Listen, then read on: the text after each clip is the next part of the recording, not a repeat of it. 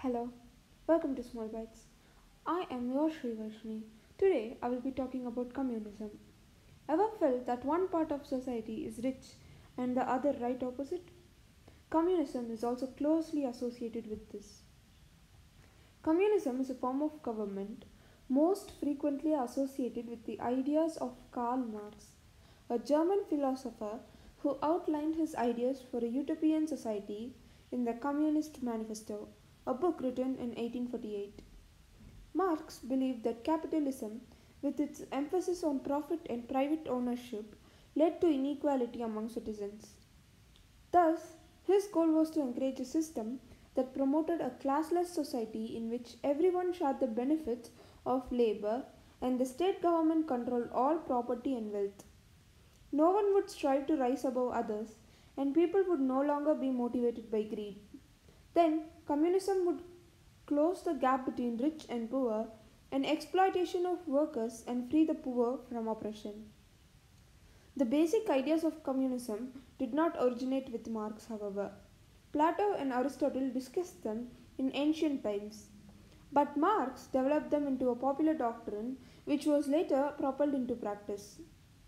Marx's ideal society ensured economic equality and fairness. Marx believed that private ownership of property promoted greed, and he blamed the capitalism for society's problems.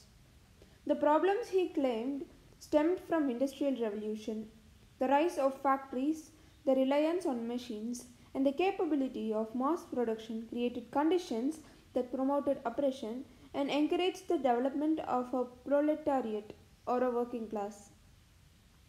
Simply put, in a capitalist system, the factories fuel the economy, and wealthy few own the factories.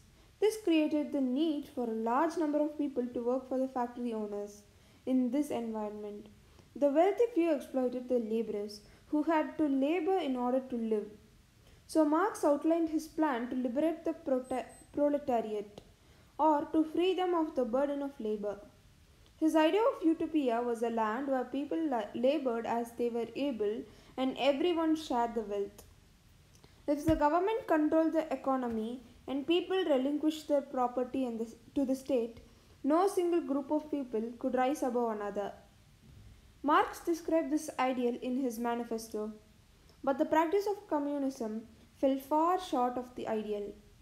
For a large part of the 20th century, about one third of the world lived in communist countries.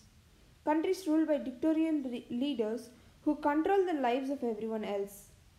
The communist leaders set the wages, they set the prices, and they distributed the wealth.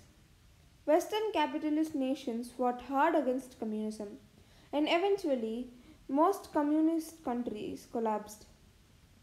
Marx's utopia was never achieved, as it required revolution on a global scale, which never came to pass. However, as of 2020, five proclaimed communist countries continue to exist: North Korea, Vietnam, China, Cuba, and Laos. Thank you. I hope you have learned something new from this video.